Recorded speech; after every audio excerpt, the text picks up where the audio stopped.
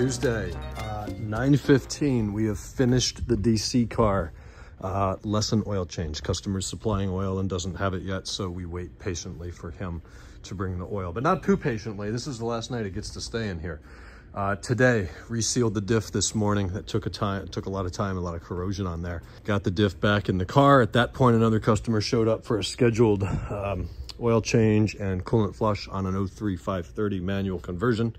That is done. We put this car back on the lift, got the drive shaft installed, everything torqued, exhaust back on with new hardware and fittings. Nate, doesn't this look familiar? Then moved on to coating the ABS or the airbag module, which he had not yet installed. He thought I needed it outside of the car for coating. Not the case, I need it in the car. So we removed the center console, put the module in, coated it to the VIN. There's the old module. Pain in the ass to get that thing out of there. But it's done, it's in, no more codes. Before we had codes for power supply, every airbag in the car. To me, it just looked like a haywire module, and that turned out to be the case. So same version number, same part number, 2.5 and 727, I think are the part numbers, and version numbers installed. Coding is just writing a VIN and then going through the equipment and programming it.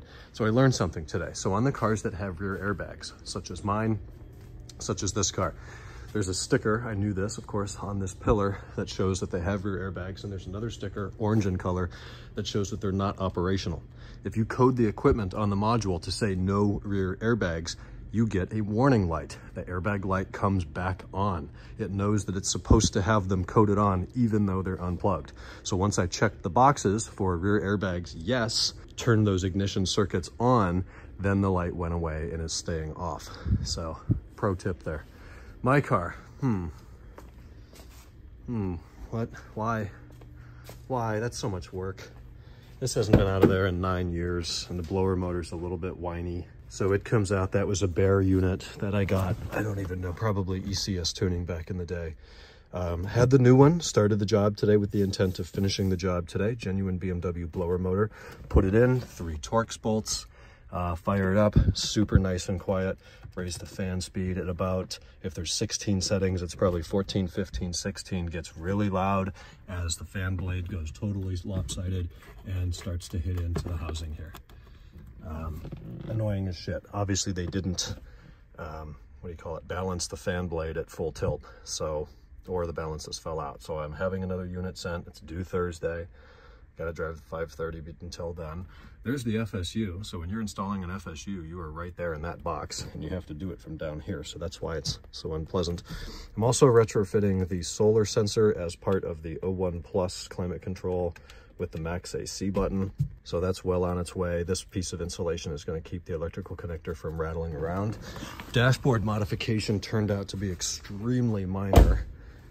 In that you only need to acquire a sensor. It already snaps in right there. All you got to do is drill a little hole in the plastic underneath it, shove the wire through, and then run it up on top of the ductwork under there that goes to that vent. So with that done, and I have a new fresh center vent, nice and red, matte plastics. I just figured while the dash is out, I'm going to do that too. So Thursday we'll have the new blower, pop the whole dash in, pop it in. Well, it takes like 5 hours, but we'll get it done. And while I was in there, I took a bunch of time to clean up wire routing, zip ties, my aftermarket wiring for the black view, dark view camera, as well as solar sensor and front PDC. Good morning. What do we have? 12:30 a.m. Kind of back to the old days here, staying up later, working later. Today was all in all a very productive day. I had hoped to get the Washington, D.C. car done by Friday, have it out of there by the end of the week. And I'm proud to say it's done on Tuesday night. So he's gonna pick it up tomorrow. He was gonna supply oil for an oil change. FCP lost the package. I offered to supply the oil. He's like, no, I'm not worried about it. I wanna get it aligned, and I'll just change the oil myself before I head out to Virginia. So that reduces the work scope for us, which is a good thing with the demand right now. We need to get back in that jet black 540. He wanted to replace the rear swing arm, lower control arms. The problem there is one was in Germany, the other one's in LA. So I said, you know, there's aftermarket bushings we can do. We can do the PowerFlex Black. I don't recommend them for 2 reasons. Number one, I had them in my car. They groaned, they creaked. I did not like them. There's absolutely no benefit in performance. B, or 2, they are an absolute pain in the ass to install. Those factory bushings are not made to be pressed in and out. And you can do it if you have the perfect tool set up and about a 40-ton press. So my guess is we'll get the swing arms out. That's not a big deal. Putting them in's a bitch, right, Nate? But getting them out isn't terrible.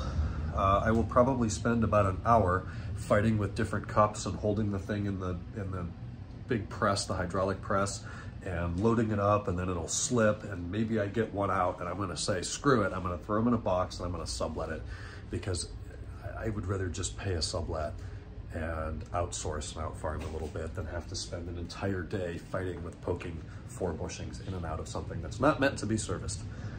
After that, we've got to work on the washers. Thank you for the commenter who let me know about the Home Depot drip line. That sounds like a great idea. BMW is allegedly making more of these cables for both the standard, like non-intensive headlight washing kit, or cars, and the M5s that have the intensive washers. But there's no ETA. They're on order. I've heard this for 6 months. I'm not holding my breath. In the meantime, we need to get things up and running, and that sounds like an inexpensive way to do it. My concern is the time. If I have to chase that line all over the place, shove it in all the little hoses and connectors, cut it, heat it up, push it over the barb, but we'll see how it goes. In the meantime, 12:34, headed to bed, tuck Wednesday. Good night.